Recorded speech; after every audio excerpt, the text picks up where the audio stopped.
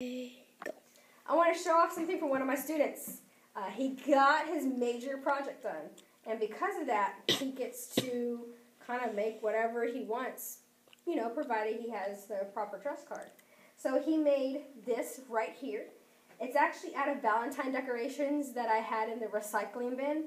And this was, imagine this like a flat sheet of poster board that was decorated for Valentine's Day.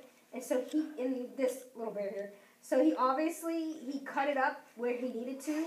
He even cut this part so it can bend and fold where he needed to. And then he made a mechanism so this way it would go back and forth. I just thought it was really cool, and I just wanted to show it off. Awesome job!